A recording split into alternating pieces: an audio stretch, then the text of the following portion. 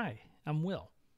Welcome to a new series of videos about programming languages and also about programming and computation from the point of view of programming languages and programming language theory. We're going to look at the theory of programming languages, things like interpreters, compilers, type systems, macros, understanding metaprogramming. How do you write a program that writes programs, program synthesis, symbolic artificial intelligence and how that's tied to programming languages or programming language techniques.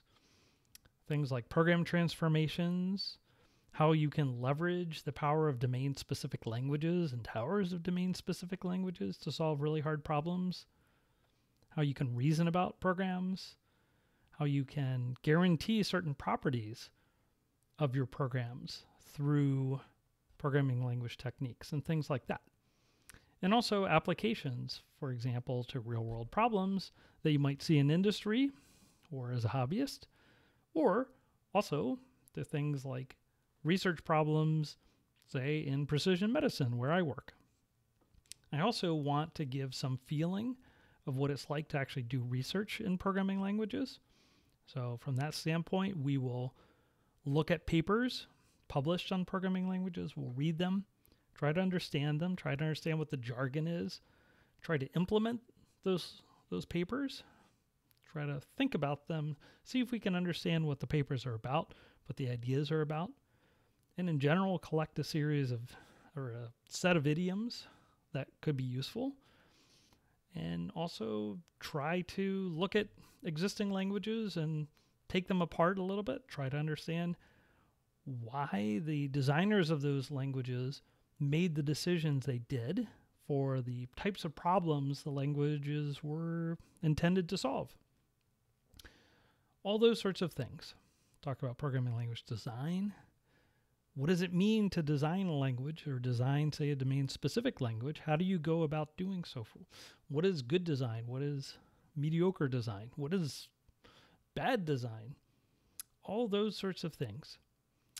I also hope to bring on some of my friends who know about a bunch of topics I don't know, and also talk about things like how do you present research in programming languages. Everything from how to write a paper, how to give a talk, how to read a paper, how to review a paper, all those sorts of things. And if you wanted to study more formally, how would you go about doing that? Or if you want to study programming languages informally, how would you go about doing it? What if you want to go to grad school? What if you are thinking about becoming a researcher in programming languages? What would that be like? What are the opportunities there? How might you go about it? Talk about all those things. Now, that's a lot to cover. I haven't even talked about all the things that we might talk about, some of which I don't know because over time, I would be responding to what people are interested in, but that's what I want to do. So my next video will get into the story of why you might be interested in studying programming languages in a serious way or in-depth way. Why is that useful or important? Why do you need to do anything beyond, hey, I know a little bit of pick your language of choice. I know enough to write a loop, and I know enough to, change the value of a variable, and I know what an if statement looks like. Okay, so why would you want to go beyond those basics in a language, or even, beyond that? Maybe you know a mainstream language quite well. Maybe you know Java well, or C++, or Python, or something like that. Maybe you know a couple of those languages. Well, why would you care to learn more about programming languages? And tied into that is the notion of looking at sort of the stripped down versions of languages, which bring you to the core of computation, which ties into logic and mathematics and all sorts of interesting things.